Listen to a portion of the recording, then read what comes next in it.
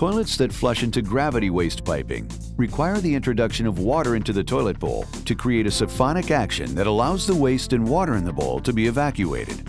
The introduction of flush water creates turbulence in the toilet bowl that results in splash and water mist that carries millions of particles of bacteria in the toilet bowl to the toilet seat and the surrounding area. Since vacuum toilets evacuate waste by pulling air into the toilet, all splash, mist, and bacterial migration from the toilet are eliminated.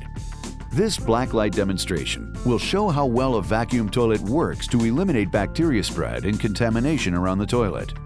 With a gravity toilet, a demonstration under these conditions shows the particles of wastewater and bacteria that migrate out of the toilet bowl during the flush cycle.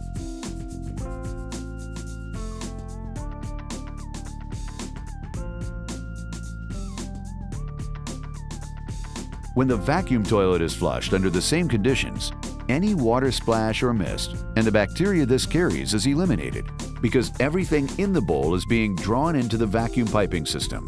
Eliminating the spread of bacteria helps to create a healthier and more sanitary environment.